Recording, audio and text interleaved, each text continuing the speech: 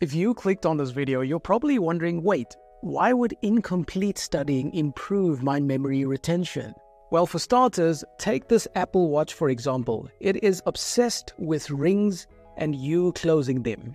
What's that about? It uses this very ring because Apple understands something that you don't. Your brain is obsessed with loops, and every time you open up a loop, your brain wants to close them.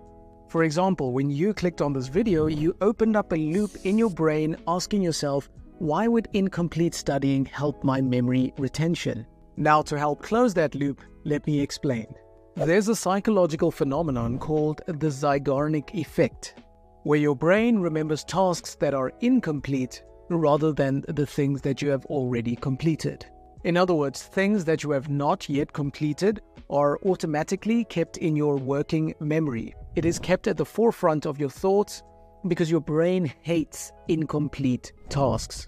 You see, when you do something, you actually open up a loop in your brain. Your brain wants to close that loop at any cost because your brain is so programmed to always complete the tasks that it is given. If I had to draw a circle right here and complete that circle, and then next to it I had to draw another circle but then stop before completing it, your brain and your attention is much more likely to go to the incomplete circle. And so in very much the same way, if you leave a task unfinished, your brain will nag you until you get that thing done. And so we can take that same psychological bias and apply it to learning and studying. If you have to study a chapter in a textbook, start by dividing that chapter into multiple different sections. Now begin the first section and study it, but only cover the first 75% of the material in one study session. Then take a short break to give your brain a rest. But then after the break, come back and complete the remaining 25% of that section, and then immediately start the next section in that chapter, but only study it about halfway through.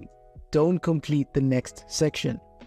The idea is that once again, as you are nearing towards the end of that subject, stop right there for a break. And basically you just need to keep repeating this, stopping midway or about 75% of the way through every section that you study. Because by doing this, you open up multiple different loops that your brain is craving to close. And this technique leverages the Zeigarnik Effect to keep your brain engaged and focused on the section that it needs to complete, boosting your memory of the subject in the process.